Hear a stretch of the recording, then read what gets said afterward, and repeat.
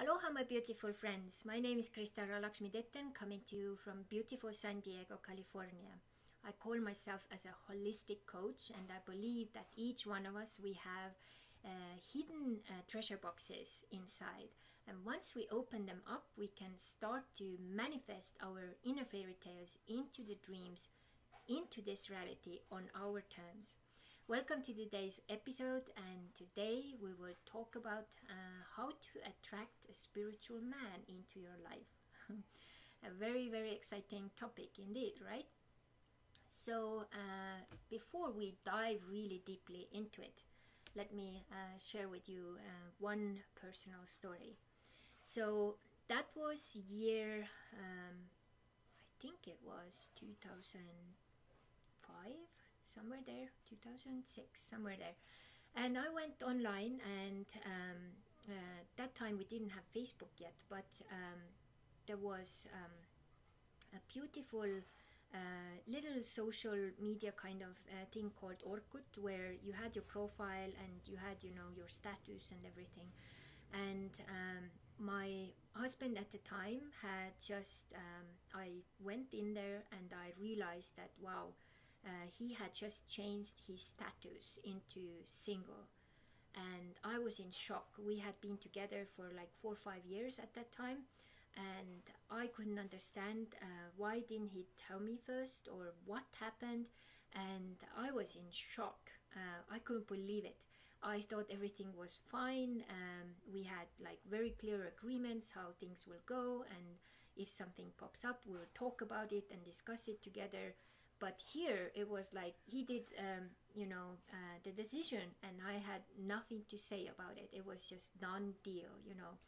So I also felt that was really unfair, but I was like, okay, if that's what you want, that's what we are gonna have.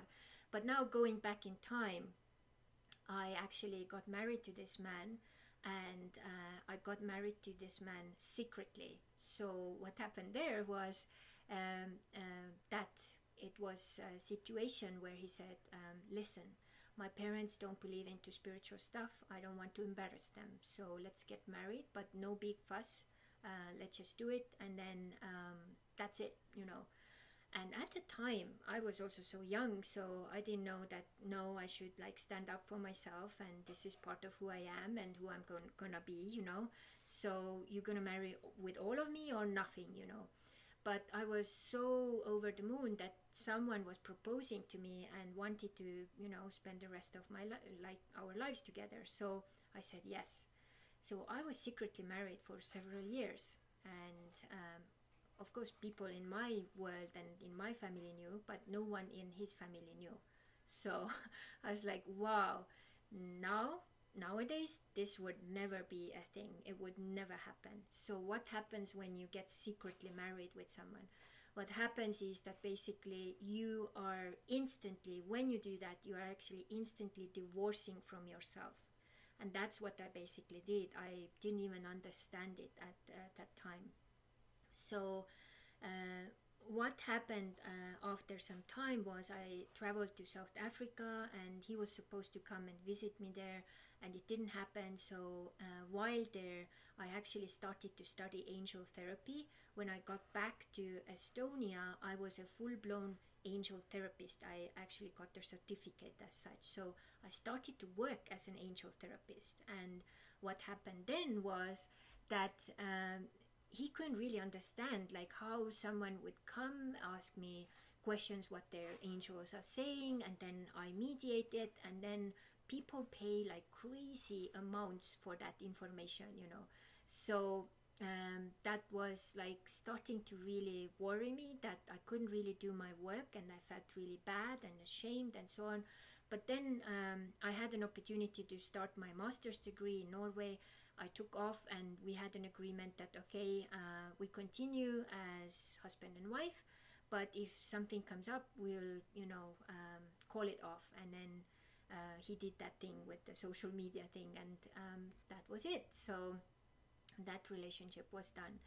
So over the years, I started to put into my self-declaration, which is a declaration about things, how to take care of yourself and what makes you happy, and then stay true to it. One thing is just to write it down, but another thing is to stay true to it, you know. So I put there one day, I would like to have, you know, a spiritual man in my life. And that's what I got. I got a spiritual man who had no idea how to, you know, handle his finances, how to manage, you know, how to manage practical life. So when we got together, it was like almost, you know, I became the mother of that man. And I was like, wow, this doesn't work. I want a spiritual and practical man in one, you know. So, and then first was like, oh, it's a big deal if I really find any man who would, like, you know, be open for, you know, spiritual stuff. And then I started to meet them, but it was still something was missing. And then I understood, wow, I really would like to co-create with them. And then I realized that that's not such an easy task to find a man like that, and it felt like mission impossible. And there was a point where I completely gave up that dream, because it felt like there is no man like me who has similar values, similar views, similar worldview even, you know, and who is conscious and spiritual and practical at the same time. So I gave up that shirt, you know, searching for that man, which I had been doing for actually 14 years, traveling to 30 countries. But then I gave it up, and then suddenly he appeared in Mexico, totally broken. I was totally broken that time too. And then when we got together, it was like, okay, here we have an opening. I understood that what I had been doing before was, when I met the man and I saw there was an opportunity to introduce to their spiritual world, I was snorkeling on the surface with them. And then because I'm a mermaid, I'm very comfortable going to, like, you know, really deep waters, you know, 3 meters, 5, 10 meters, or even more. So I started to pull these men into the depth of spirituality as fast as I could. And many of them couldn't really, you know, comprehend. It was like too much, and I didn't take it step by step, so they felt like suffocating, and they took off. They were scared, and they left me. So that was my story for many, many years, you know. And then I was like, okay, this time I will be very slow. I will take it very slow, step by step. And then luckily Michael is a merman too, so that was like kind of easy, you know, diving type of person.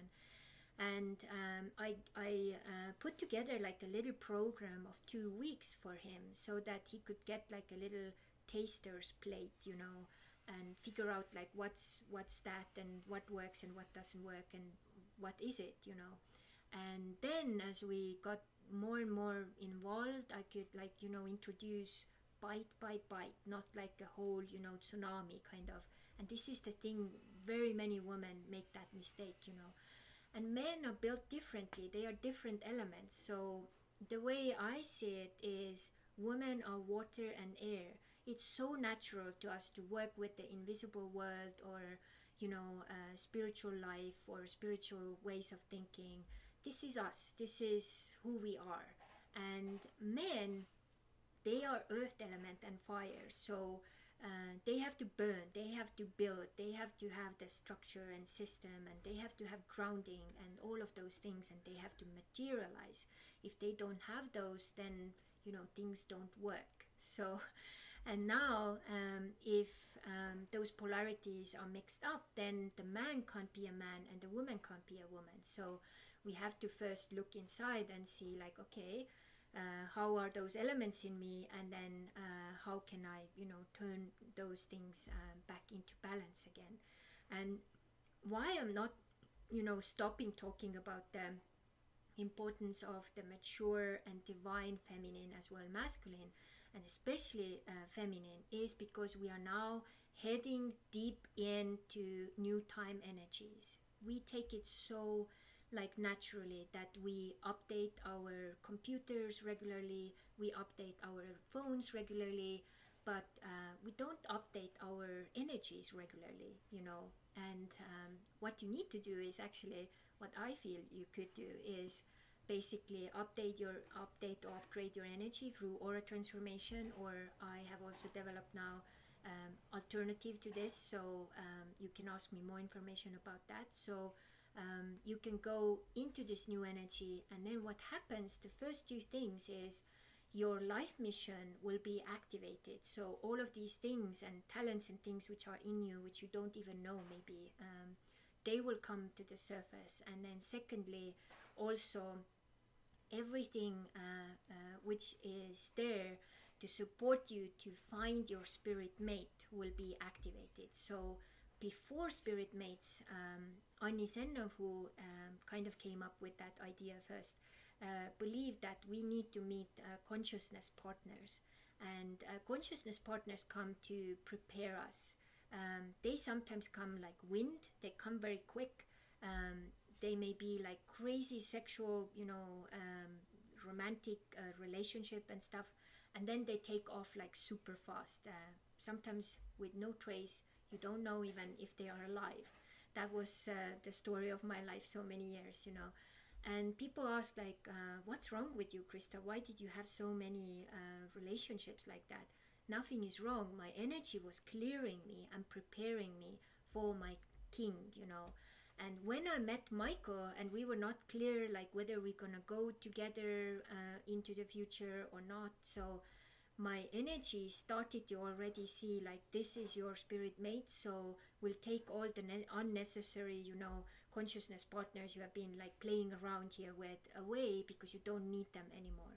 And then things started to change, and we made like clear decisions with Michael, and then we could start to like move forward into that. So, and what I would say, if you want to like attract that spiritual man into your life, like the first step would be, to have more clarity who you are. And I have this in Estonian, it's called 4V system. I also have a little video which I will link into here, so you can go and check it out and see how this looks and how it is. So that you can see what your values are, what your needs are, what your viewpoints are, and what your shadows are. And once you get clarity there, you also have more clarity what kind of person you would like to have in your life. And then you can make that list, what kind of spiritual or practical man or both you would like to have. And then you start to take action. So to amplify and multiply and also speed up this process, I would recommend, if you have been born before 1986, to check out and do aura adjustment or aura transformation, or aura upgrading into the new time energy, which I do also now. So because what this does is also it activates the process to attract your spirit mate faster into your life. So if you already have met your spirit mate and you're maybe even married with him, that doesn't like stop anything. It's actually really good, because your relationship goes like deeper and better. So, and 2 points which I say to men who are kind of like hesitant to come to the spiritual side or spiritual world, when I say to them, when they come to the first consultation with me, and I say, would you choose this if I would tell you that your sex will be better, and also your money and your business probably will be also better? And then they would say yes. But because they don't know how this functions or what they should do and so on, and men oftentimes also with their egos, they want to do everything themselves, they know, and so on. So that's that fear of showing that I'm not able, I don't know everything, I'm weak. But actually that's the strength.